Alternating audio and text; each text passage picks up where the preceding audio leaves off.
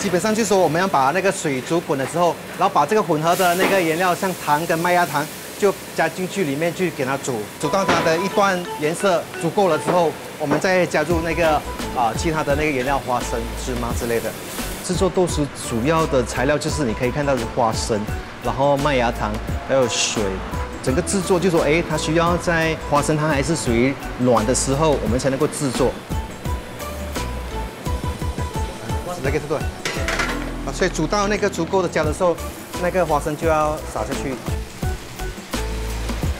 然后过后就是说我们需要给它搅均匀咯，就是让它的糖跟花生搅拌的全部分布的很均匀这样子。豆豉基本上，因为豆豉它是属于这个用花生糖做的嘛，就是一个甜的。我们潮州人说，送礼的时候都会有用这个花生糖去送礼。这个豆豉也是属于一个甜的，也是说，能够带来一个好的预兆这样子。有人拿来说，求生意更好啦，还是说能够求一个好运这样子。现在是我要做那个狮子的那个头，基本上要把那个珠子当成是那个狮子的眼睛咯。这个是还需要有一定的那个温度在的时候，就在它的软化的时候，然后就让它定型啦，要一段时间给它冷一下，然后要触摸这样子。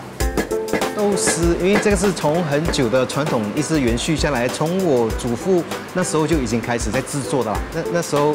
就是每年到元宵就才会看到这个豆豉，是从那个时候一直延续到现在，就是我们一直保持着这个传统这样子。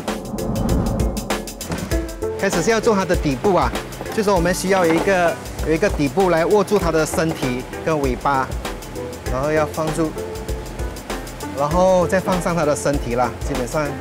米粒的话，基本上就是说我们在做那个狮子的那个身体的部分，它如果整个都是用花生跟这个麦芽糖做，它会太硬，而且会很重。我们就加入一点米粒，让它口感会比较松，因为就说过后可能还可以吃的话，它不会那么硬口感会比较松一些这样。然后我们需要有那个角，